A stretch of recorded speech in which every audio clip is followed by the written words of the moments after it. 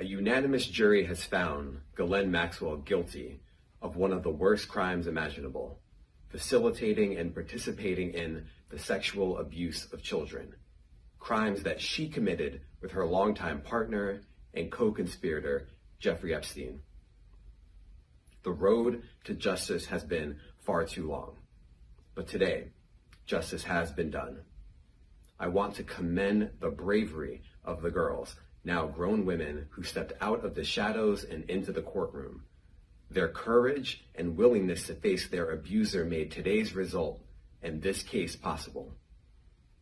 I also want to thank the career prosecutors of the Southern District of New York who embraced the victim's quest for justice and have worked tirelessly day in and day out to ensure that Maxwell was held accountable for her crimes.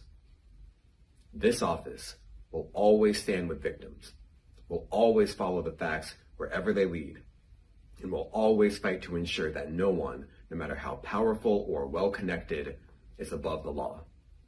Thank you.